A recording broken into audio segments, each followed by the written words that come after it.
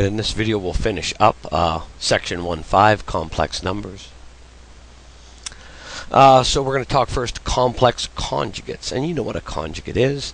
You know, if we have the number 1 plus the square root of 7, we would want to multiply that by its conjugate to get rid of the radical, and that conjugate of course is going to be the same terms. The 1 and the root 7 will be the same, but the sign changes. Here it was a plus, it'll flop to a minus. And if we FOIL it out, there is no middle term, and hence the square root of 7 will be gone. So, this is from a previous example that's not in the slideshow, that the product, or yeah, it was in the last video, the product of two complex numbers can be a real number. This occurs when pairs of complex numbers are in the form of a plus bi and a minus bi, and they're called complex conjugates. So if we have a plus bi times a minus bi, you know, we'd multiply our first terms and get a squared. The outers would be minus abi, and the inners would be plus abi, and then the last term would be b squared I squared. The middle terms will cancel out because we have a one of each, a plus and a minus. Whatever b squared is will be multiplied by I squared, and I squared is negative 1, and that's just going to change this sign to a plus, a squared plus b squared. So here in the first example in this video, example 3, we got a couple numbers, and we're going to multiply them by their complex conjugate. So for letter A, we have 1 plus I. And we're going to multiply that by its conjugate, 1 minus I. And when we did conjugates before, you know, we can just do this. We don't have to worry about the outers and the inners. We know they will always cancel. So just do first term times first term. 1 times 1 is 1. Plus times minus, positive times negative is always negative. I times negative I, or I mean just I times I, is I squared. And we know I squared, now careful, this is 1 minus I squared, and I squared is negative 1. And then these signs, a negative times a negative will become a positive. 1 plus 1, and I hope we all remember that 1 plus 1 is 2. Letter B is a little trickier because we have a 4 and a 3 in there. The real component is 4, and stuck in there with the imaginary component we have a 3. But that's no problem. So we're going to multiply it by its conjugate, 4 plus 3i, and do first term times first term, 16, minus 3 times 3 is 9. I times I is I squared, which is negative 1. And that negative 1, or I squared, is going to, you know, change this to a plus. 16 plus 9, which is 25. To write the quotient of two complex numbers, a plus bi and c plus di, in standard form, where c and d are not 0, multiply the numerator and the denominator by the complex conjugate of the denominator. So it's a lot like what we did with, you know, just doing conjugates in general earlier in the year. You know, now we're just doing it with a complex number. When you do this, if you do it right and combine everything properly, you're going to have no imaginary numbers in the denominator.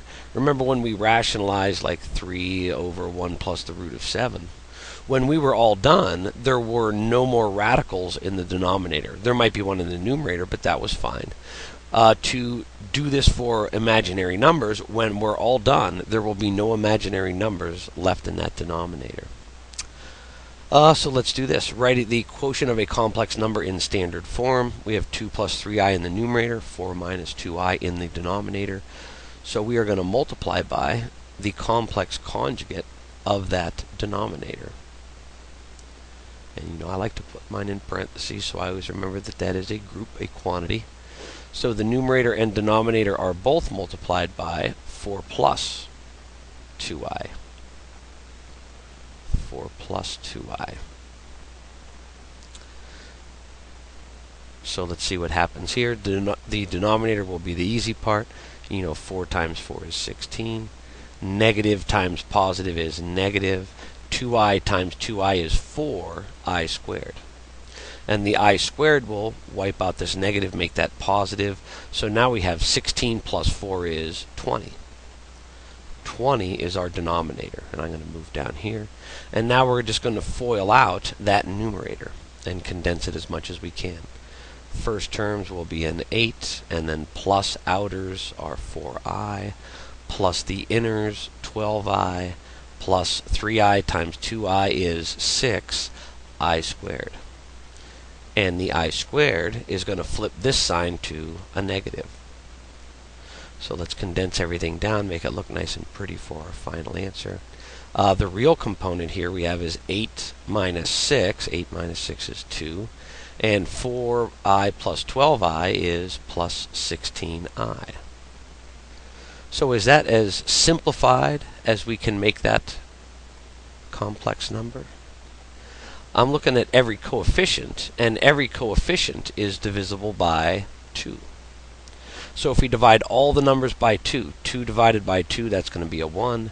16 divided by 2 is 8. 20 divided by 2 is 10. So we could reduce this as 1 plus 8i divided by 10.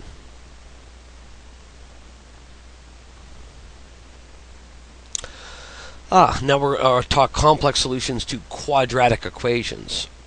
When using the quadratic formula to solve a quadratic equation, you often obtain a result such as square root of negative 3, which you know is not a real number. By factoring out I as equal to the square root of negative 1, you can write this number in standard form. So now here's the steps. The book shows you the square root of negative 3, and they change the negative. They change it into 3 times negative 1. Negative 1, we break it apart into 2 square roots, square root of 3 times the square root of negative 1, and then it just becomes 3 times I. You know, when I look at these, here's how I see it. If you got a negative under your radical and you want to factor it out, that negative immediately jumps out and turns into I. So you'd have I times the square root of 3. But, you know, if this process appeals to you and that's how you'd like to think about it and keep it straight in your head, by all means, go ahead. This is how I condensed it down when I was in high school. If you see a negative under the radical, bring it out. It turns into the imaginary unit. So here in the blue box, we have the principal square root of a negative number. If a is a positive number, the principal square root of the negative number negative a is defined as, you know, our principal square root of negative a is just a times I. And sometimes, you know, it's easy, you know, when you're doing your homework or something, if you draw that out just a little too far, it looks like the I is under the radical, and that does technically make it a wrong answer. It might be a little bit better to put our imaginary units in front of the radical. So here we go in example 5. Now, we worked with radicals and the properties of them before. And a lot of students, they see this and they instinctively think, okay, I got a radical times a radical, so my answer is going to be a radical, and I can multiply what's under it. Negative 3 times negative 12 is positive 36, and then the square root of 36 is 6. And if you do it that way, you're going to get it wrong, because the first thing we should address is that imaginary piece. So here, the first part, we can factor out the negative. That's going to be I times the root of 3. And then we're going to have times, factor out this negative, I times the root of 12. Now if we multiply straight across, I times I is I squared. And now we can do root 3 times root 12 is root 36. And we know that I squared is negative 1, and the square root of 36 is 6. So we multiply negative 1 times 6 and get negative 6. So be careful, you know, address the negative under the radical first. You got to take care of that. Now multiplying was pretty straightforward. Here we are subtracting. Whoa, got a few of these here. All right, I got some extra of these. We want to add or subtract. You know, just like adding radicals, we can't add them unless what is under the radical is the same.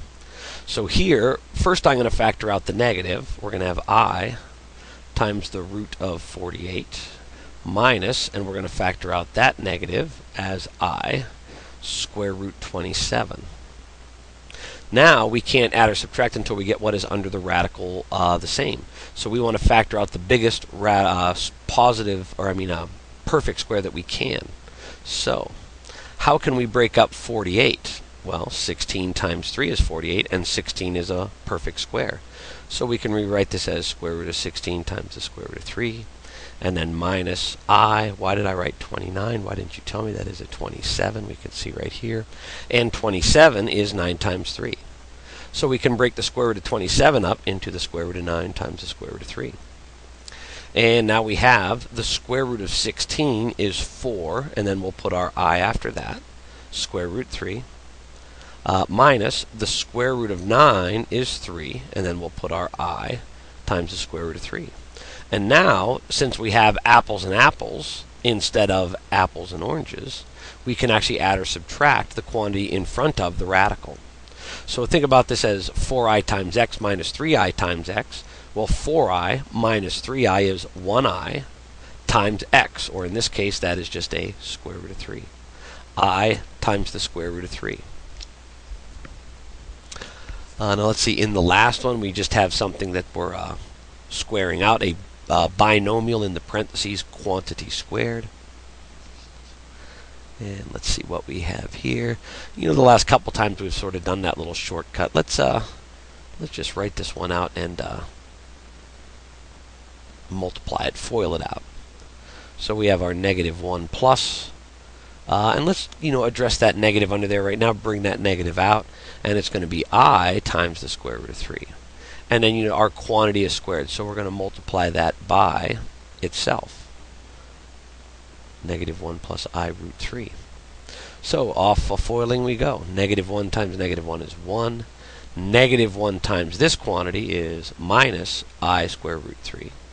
And then here in the middle, negative 1 times that is another minus I square root 3. And then our final term, plus times plus, is positive. I times I is I squared. And then we have root 3 times root 3, which is 3. And let's clean this up a little bit. Here we're going to have a 1 minus 1i root 3 minus another I root 3 is minus 2i times square root 3. And then this I squared is going to take care of that plus sign, make it a minus, and we still have our 3. And one more step. 1 minus 3 is negative 2. Minus 2 is the real component. And then we have our minus 2i times square root 3. There's our final answer in standard form. Now, complex solutions to quadratic equations. Remember, with the quadratic formula, the numerator of that, we have our negative b plus or minus square root b squared minus 4ac over 2a. Remember, under the radical is our discriminant, and we said before if that turned out to be a negative number, we knew there were no real solutions, and that meant our parabola never crossed the x-axis. Now that we know these imaginary numbers and complex numbers, we can actually find those complex solutions to quadratic equations. So let's take a look at this first one. Move this down here, give myself a little more room. And there we go. So, we have x squared. We don't have an x term, so think about that as plus 0x and then our plus 4. We just don't want to skip that. We need a, b, and c for the quadratic formula, and there is a b value. It's kind of hidden in there. It's implied, but we got to, pull it out. So the number in front of our squared term is a 1. The number in front of our x term is a 0. And our c value is 4. So let's plug these into the quadratic formula. Let's see, negative b is our leading term in the numerator, and that would be negative 0, and that doesn't make sense. 0 is neither positive nor negative. Plus or minus, then we have our radical. B squared is going to be 0 squared minus 4 times a times c. A and c being 1 and 4. Our denominator is just 2 times a, which is 2 times 1 or 2. So let's see what happens under the radical. This 0, is meaningless, so we're just going to have our plus or minus. Our square root, 0 squared is 0, and then we're going to have minus 4 times 4 is 16. So that turns into a negative 16 under the radical, and that's divided by the denominator 2. So we bring out in front here, we have our plus minus. Bring out the negative as a I, and 16 is a perfect square. Square root of 16 is 4, and we're dividing that by 2. And then we have our 4 divided by 2 is going to be plus or minus 2i. And now that I just did all that work, I do see an easier way to do this. I focused in on the word quadratic, so I went to the quadratic formula. Is there an easier way to solve that problem? I'll bring that back because I will need the quadratic for the next one. Is there an easier way to solve that problem? Yeah, we only have a squared term. We don't have an x term. We could have just extracted the square roots. So we want to isolate the squared term by subtracting 4 from each side. So x squared would equal negative 4. And then we square root each side. So we have x equals the square root of negative 4. Bring out the negative as I. X equals I.